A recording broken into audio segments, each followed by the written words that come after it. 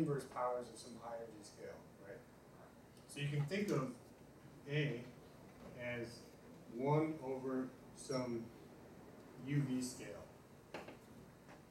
So the error you're making in the computer can be described as a set of operators which are all irrelevant. So as you take the continuum limit, and you take this UV to infinity, so this scale going to infinity is the same as A going to 0, all these corrections vanish. And you can get even a little more formal, and you can parameterize this entire discussion in an effective field theory framework. This goes under the name of the semantic expansion.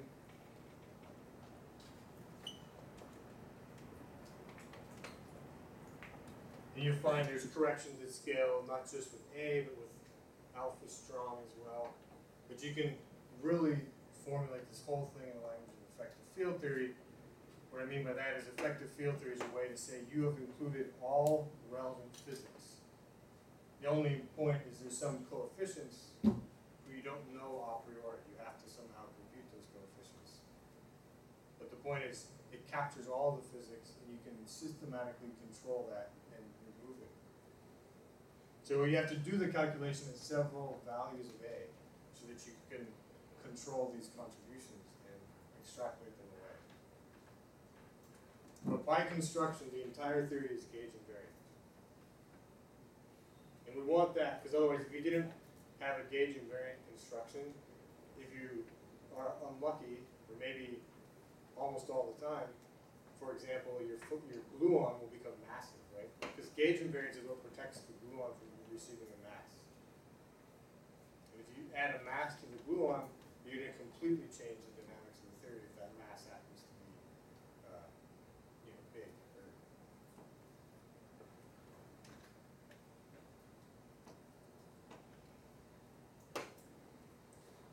I know we just use the cosmic space, but use Euclidean space in our discussion in stable and state group.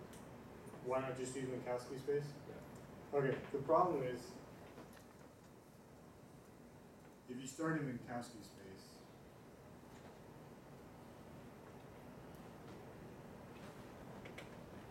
your path integral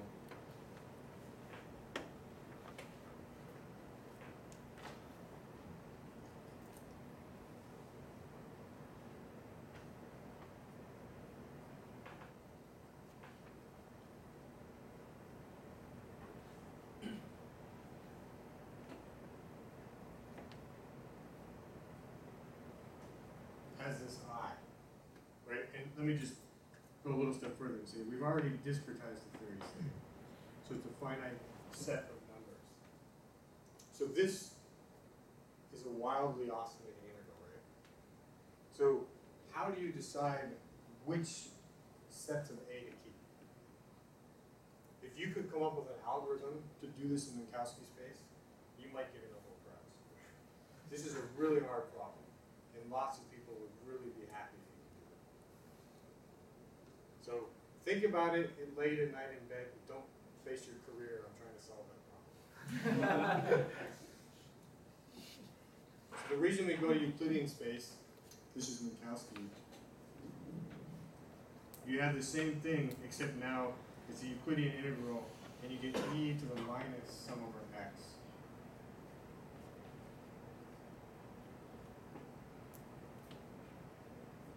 And so now, as you pick values of the gauge field that make this large, these become unimportant, right? Because you basically what you have is e to the minus s glue.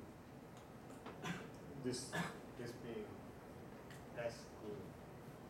And so if s glue is much greater than 0, this doesn't contribute at all. But if your set of s, g are all approximately equal to the classical action, so this by definition is equal to the minimum, right? This is the absolute smallest value of s you can have. And so if you find a set of g's that are close to this classical one, those will be the most important. They'll give the largest contribution to this integral.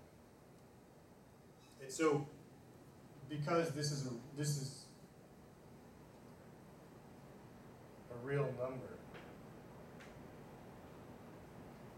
you can use Monte Carlo to have a probability interpretation.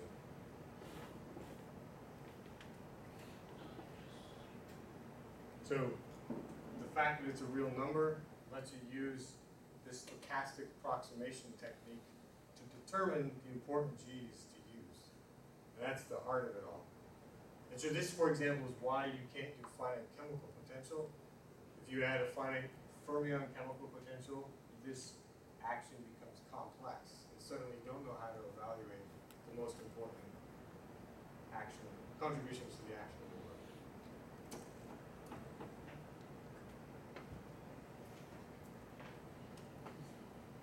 Is the physics different between the Euclidean and QCD?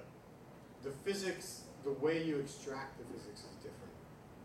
Right? The same physics is in the theory. Under certain assumptions we can't prove, you can perform a Wick rotation from Minkowski to Euclidean space. Yeah, but the boundary test should jump in, or even more the boundary. The boundary conditions? Yeah, the boundary. Infinite. So we're always going to find, so I didn't mention it, but we always define, not always, the absolute most convenient way to define lattice QCDs with periodic boundary conditions. So you take your fields A mu of A n L equals A mu of 0. For example, periodic boundary conditions. The reason this choice is optimal is it preserves translation invariance, so you get momentum conservation. But when we do the Wick rotation, we have to be, the boundary should be 0. And not that kind of boundary, the integral, the infinite part, 0. But that's not always be true. No, all you need is that there's no poles in between the rotation, right?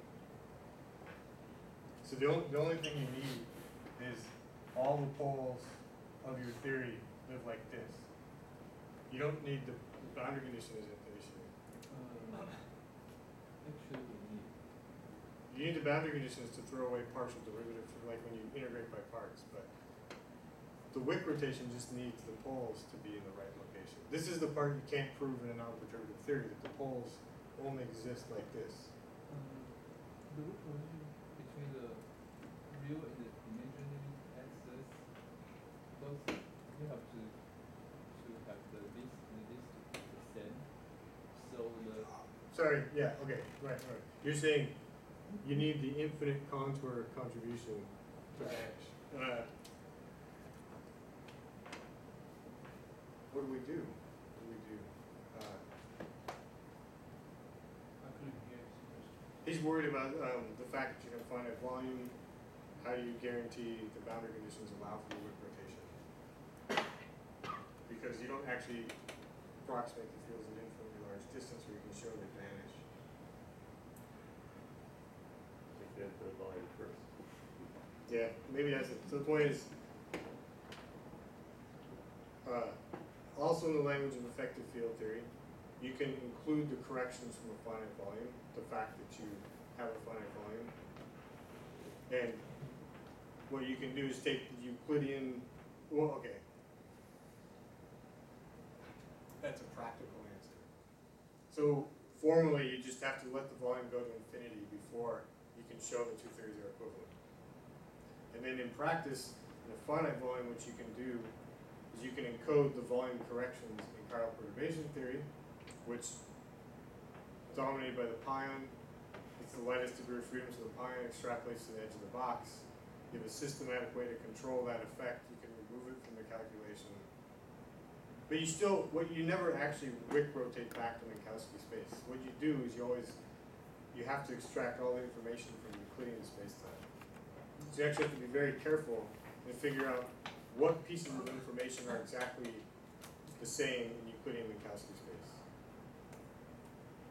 So I'll talk a little bit actually about that tomorrow. So the short answer is you can calculate the spectrum, that's no problem. If you want to calculate two particles interacting, that's actually, you can't directly do that. You have to use tricks to figure out how to do that. So you can't do scattering processes in a Euclidean spacetime directly.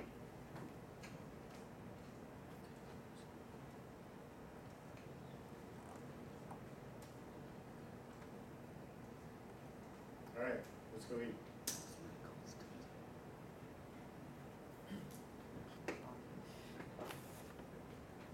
Okay, any more questions?